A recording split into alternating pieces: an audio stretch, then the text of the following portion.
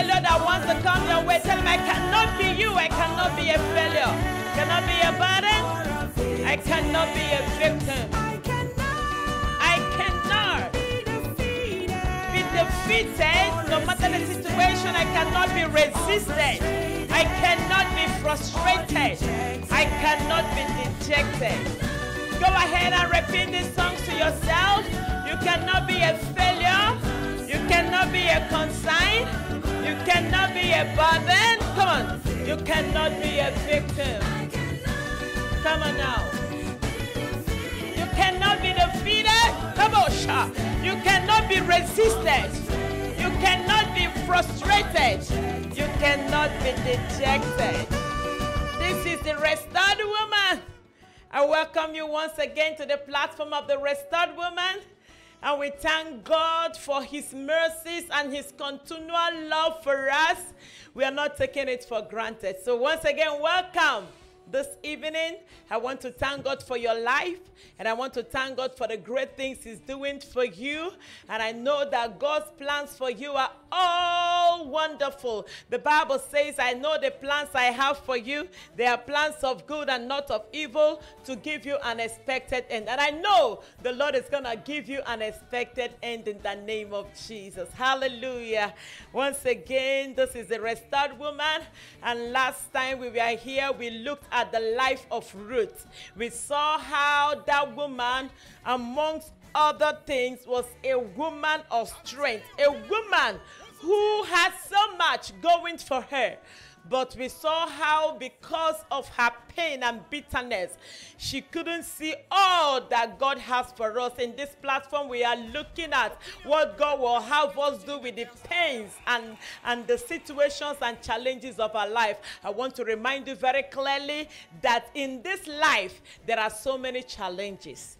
In this life, you cannot avoid it. No matter how much you pray, no matter how much you fast, no matter how holy you are, no matter how righteous we are, because we have been taught that once you live right, you do good things, that you won't find some challenges in your life. But that is not true. That is a lie that have made some people miserable, made some people angry at God. It has made some people begin to wonder why their life turned out like this. But if you start out having this understanding that life has its own share of pain that it must give to everyone that comes on earth, it will give you the courage that in spite of what you see, the Lord has made provision to make us a conqueror, to make us more than conquerors. Jesus told us, do not be of good cheer. I have overcome the world. He knows we are going to face so many challenges, but we have laid down principles from the word of God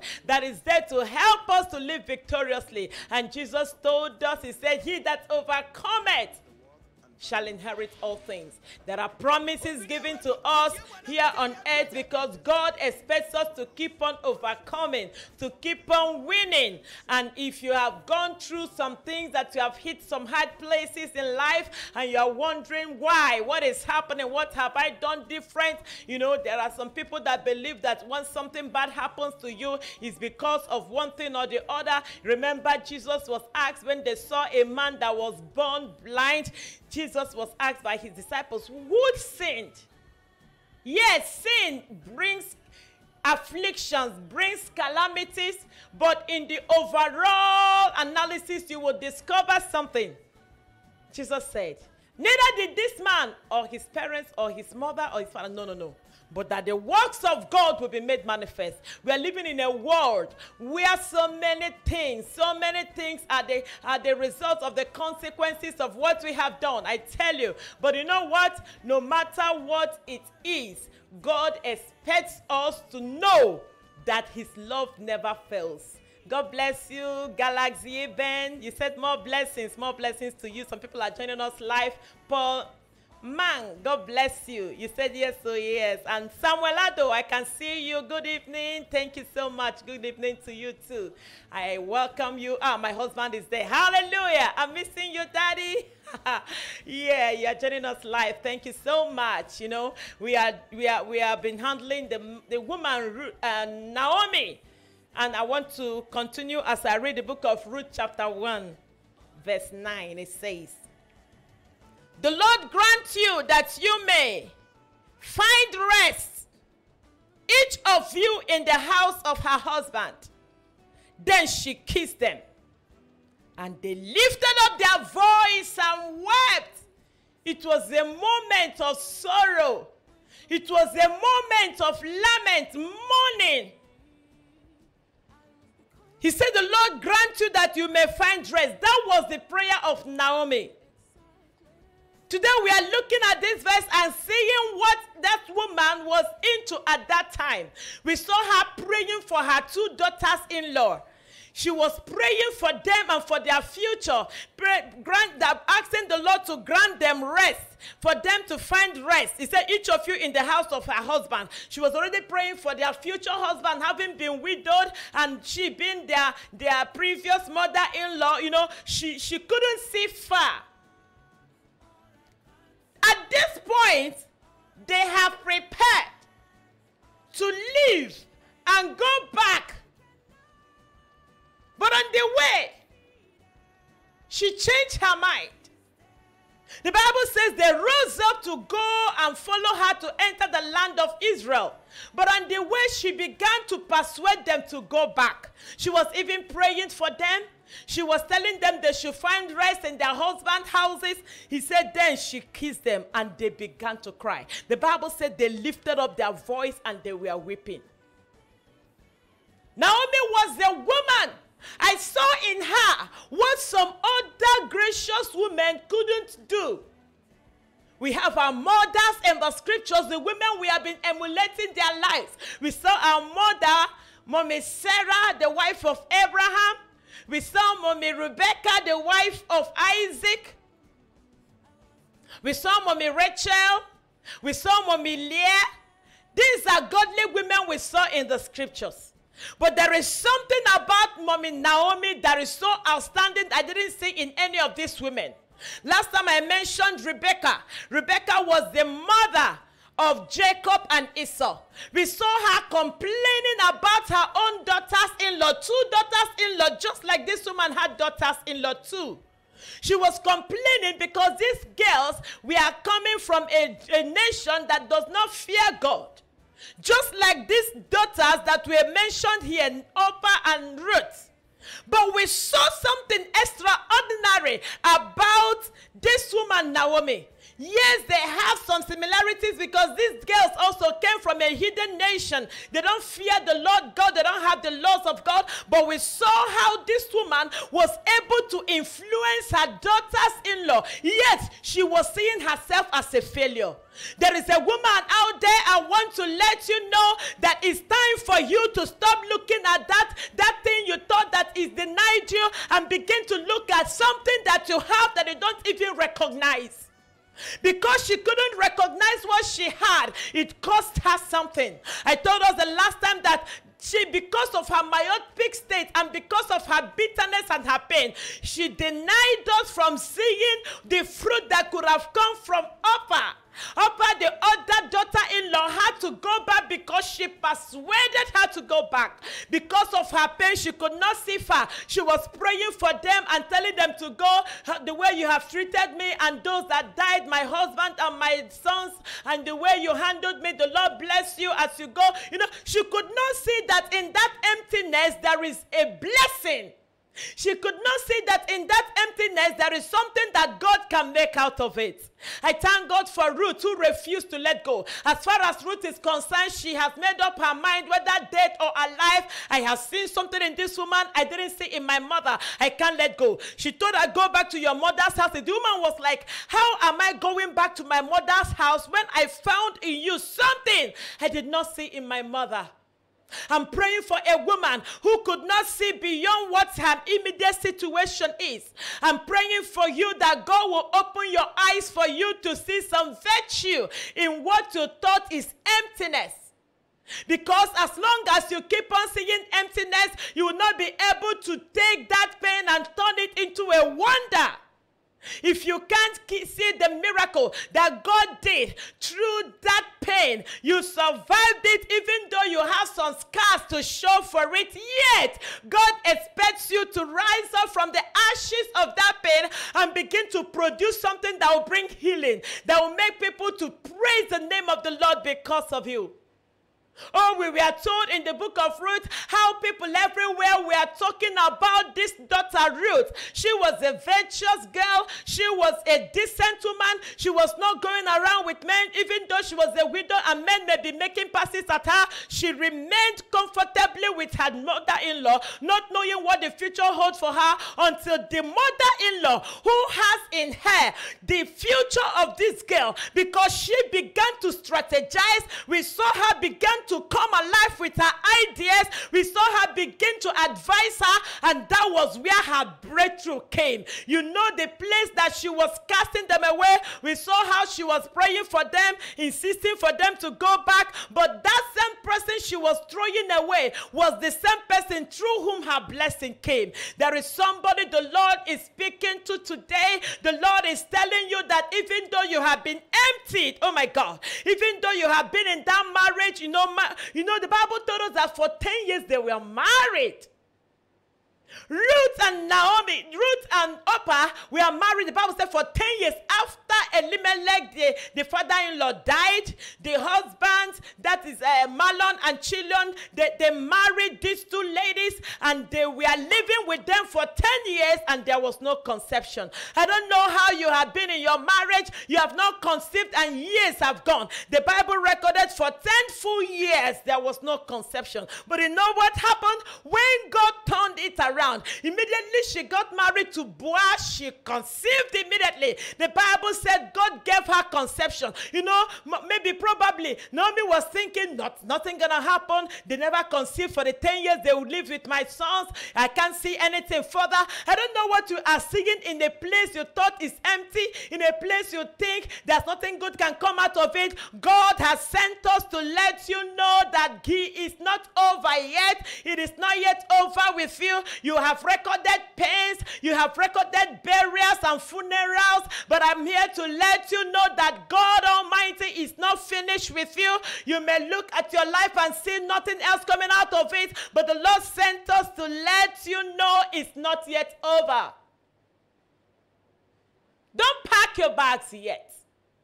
The Bible says they lifted up their voice and they wept. What a weeping. I can imagine the scenario. Carrying their bags, maybe hanging the bag at the back or keeping it by the side and weeping. The Bible said they lifted up their voice and wept. I don't know the areas you have been weeping because of the separations, because of the bitterness, because of the betrayals, because you are even thinking that God has witnessed against you. The Bible says that Naomi was saying, the Lord has witnessed against me. I went out full, I came out empty, I came back empty. She was busy lamenting, do not call me Naomi anymore, call me Mara. Meanwhile, Naomi means pleasant. Pleasant. I believe that woman was a pleasant woman. We saw the rub-off on her daughters-in-law. The daughters-in-law were not bitter. Of course, you and I know what happens among daughters-in-laws and mothers-in-law. You know, some people will say, I'll prefer marrying a man whose mother is dead. Oh my God.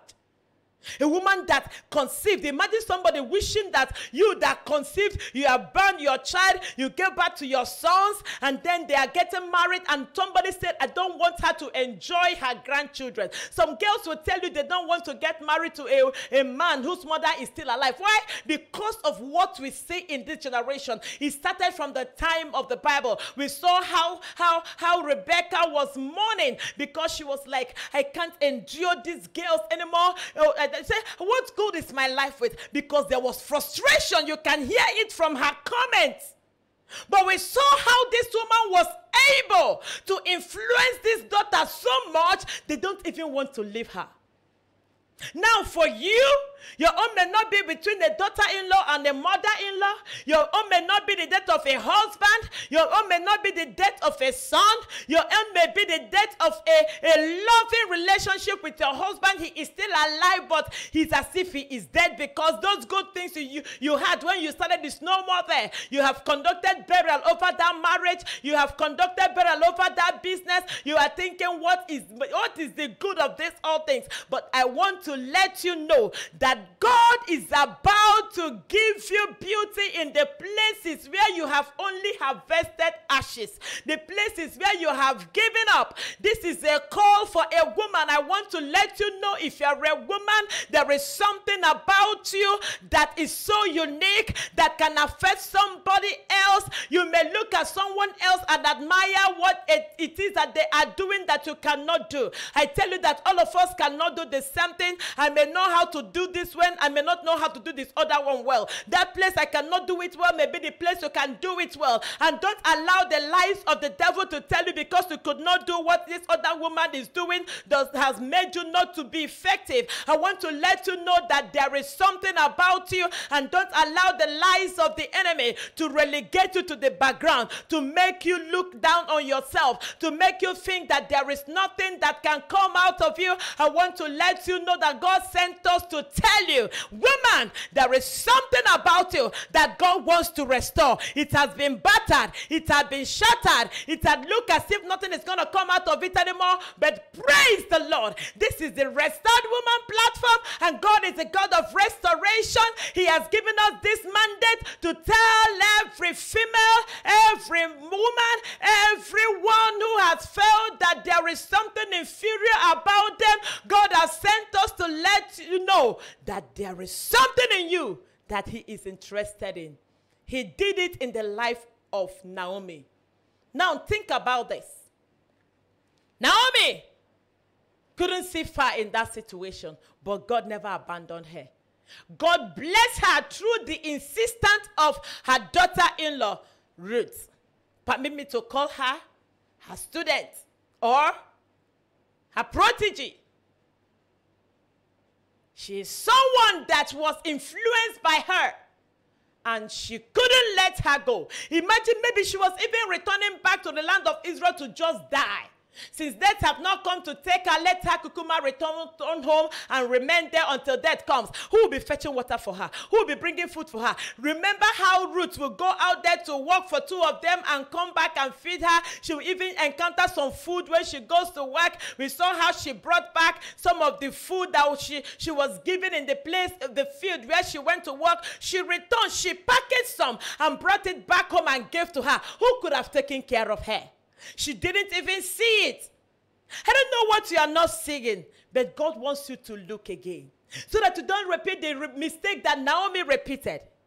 Naomi was a gracious woman that did what most women could not do. I want God to give me that kind of grace, where no matter is a mother-in-law or a daughter-in-law or a son-in-law, no matter what it is in relations with people, to be so gracious to pour out this blessing, so that as you relate with people, you are able to make them, to make the world, to make the relationship, to make people that encounter a better habitable place, instead of making people to be stiff, antagonistic. This woman gave them a reason to be pleasant.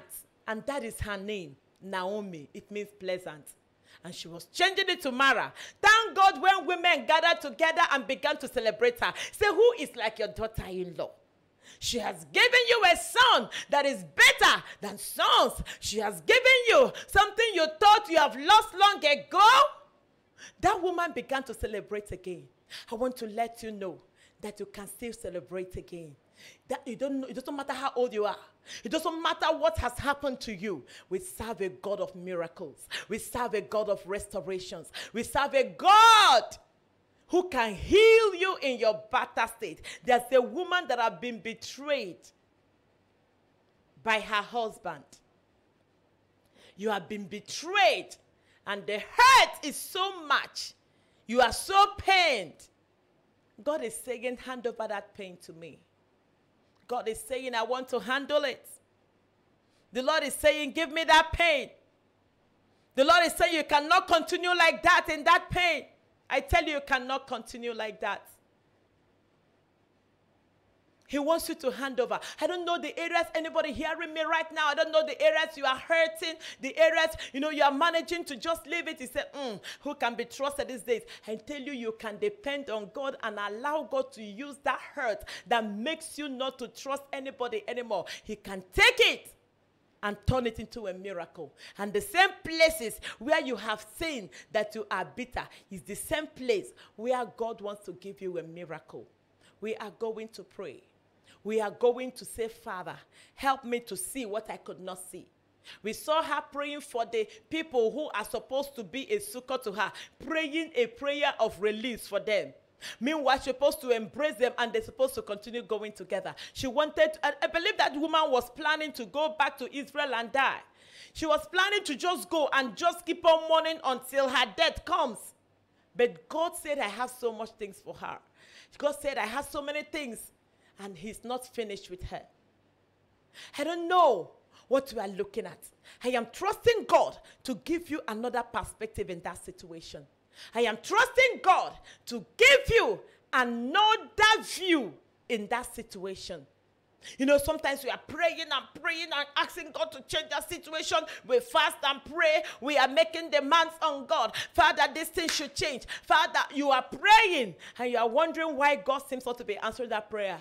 He may not want to deliver you from there. He wants you to go through it and prove him faithful so that you will see him securing you. You will see God's faithfulness in the midst of the pain. And at the end of the day, he will give you laughter again. He will give you joy again. The Bible says she gave birth to the baby. The baby was called Obed. He became the father of Jesse. Jesse is the father. He was the father of David, the king of Israel. A king is hidden in that pain. Someone that be celebrated is hidden in that your pain. Please don't deny us in this generation what the pain God will use to bring healing to you. Praise the name of Jesus. Can we pray right now? I want us to pray and begin to talk to God about that hurt. I tell you that if you were talking to Naomi at that time when she did not know what God is going to do, it would be very difficult. Just like it might be difficult talking to you right now regarding how God is going to turn that situation. I see a troubled child, a child that has been causing you pain as a mother. Oh, Lord Jesus.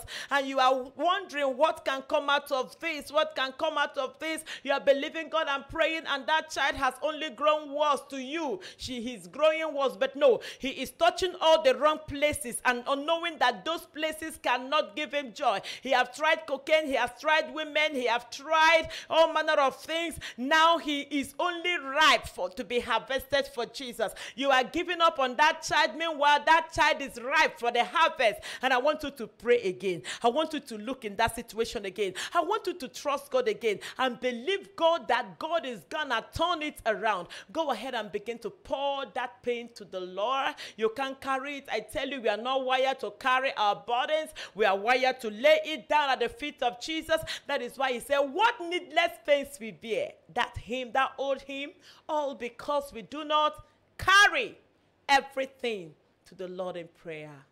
I tell you, you can carry these things to the Lord in prayer and you will have your peace. Go ahead and speak to the Lord. Say after me, say, Lord Jesus, thank you for the pains of my failures. Thank you for the disappointments, the things I've complained about, the tears I've shed in the secret. I wake up in the night and I'll begin to think about my life. Father, I hand them over to you. I don't know what is going to come out of this marriage. I don't know what is going to come out of this relationship. I don't know what is going to come out of this pain I'm in, but I hand it over to you. If you can do anything, just like you did in the life of Naomi, Father, do it in my own life. Go ahead and talk to God in that line. Go ahead and commit it to him. Pour out if you want to shed tears, go ahead. It's permitted. You can shed tears and tell God how you are feeling. But I want to let you know that after those tears and those crying, the Bible said they lifted up their voice and wept. You're not going to end there. You are going to trust God to take you by the hand and lead you through the path of restoration. And that devil will watch you begin to gain ground in the places he thought that is over with you. He thought it's over for you. He thought he has had the final say, but God is saying, I've not even started. Oh, our time is running so much. We just have have 5 minutes to go, but I want to pray for a woman who wants to say this hurting is too much. I need the healing of God. I want to pray for healing for you right now.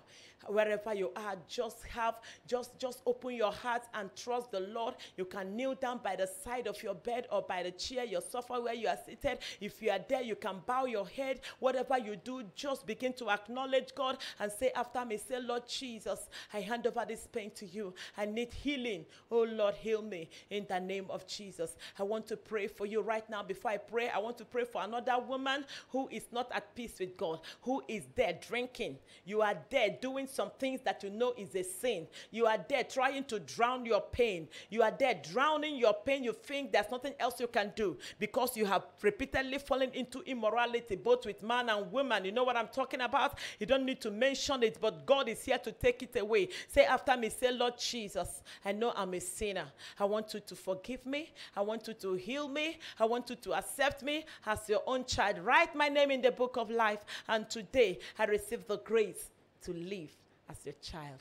Thank you, Father, for accepting me in Jesus' name. I want to pray for every woman, those that just made peace with God and those that have been hurting. I pray right now for the power of God to penetrate into your life, giving you healing. Some of you need physical healing. I pray the healing of God will flow right now. God didn't send us empty. He sent us and empowered us with his word. He told us and gave us the command to declare. And as we declare, chains shall be broken. So right now I declare over your life, woman hearing me, every chain of darkness, every chain of affliction, every chain of the enemy binding your mind, and you think you're a failure, you think there's nothing else gonna come out. I declare the lies of that devil is broken in your life right now in the name of Jesus. I declare you are set free from the chains of reluctancy. I declare you rise up and begin to do something right now in the name of Jesus. I pray for healing for a woman that is sick right now. You are sick, you don't know what you can call it, you have been taking medications, it has been persistent. Right now the power of God is healing you. Hallelujah. I can see healings going on right now. Wherever you are, believe God for your own healing, and it is so in the name of Jesus. I rebuke every demon sent on assignment in your life to keep on bringing frustration. I declare that frustration is over in the name of Jesus. You are set free, you are restored in the name of Jesus. God bless you. Till I come your way again, this is Pastor Joy, Restored Woman, and I want to hear from you through our WhatsApp. Our YouTube is there, our Facebook is there. You can visit us, and I know your life can never remain the same again. God bless you. Have a wonderful day. Hallelujah. Thank you.